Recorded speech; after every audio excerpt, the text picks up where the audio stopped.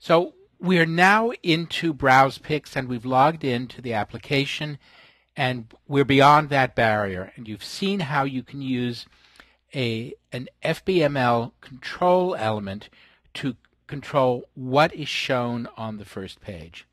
Now I'm going to go into the documentation using the developer's link that's at the bottom of most pages, and we'll come back here into the wiki, and what we will look at is the other FBML control elements. So I'll come down here to the FBML section, and the other control elements all start with if, and they're in the user section. And what they do is let you take one path if a user is in a certain network, if a user can see something, can see a photo, if this is the one we just used, if the user is a user of the current application, is friends with the viewer, is a member of a group, is a user, has been verified, this is a new technology now, and we can look at their status. And based on the results, we either take one path or another through the code. So you can have different commands, different graphics, different ways for the users to interact with your application depending on these environmental cases that you are determining through the control elements. So we've seen ways in which you can use FBML to get data from the database, such as the name, to use control statements, and now the third way in which you can use FBML is to actually create objects on the page. Objects such as, for example, a share button. Let me go back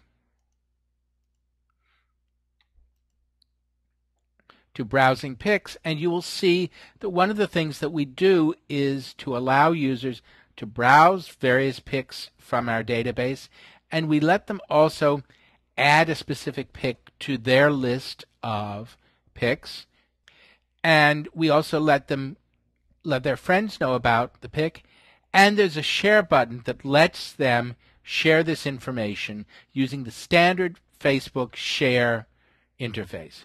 So if I click on share, I'm going to have the opportunity to share something about this with friends, either through a message or by posting it on my profile. I can come in here and start to type the name of a friend, and I can change the subject. I can say, this is interesting.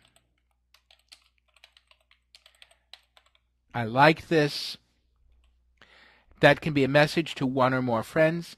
I can also post it to my profile and with a comment such as, this is interesting. Or if I am tremendously enthusiastic, I can say, this is very interesting, and show my enthusiasm with an exclamation point. This is a standard part of the interface. Every time you use something that's a standard part of the interface, it's easier for people to understand how to use it and what it does. And the share button is implemented with FBML. So let's take a look at the FBML for the share button.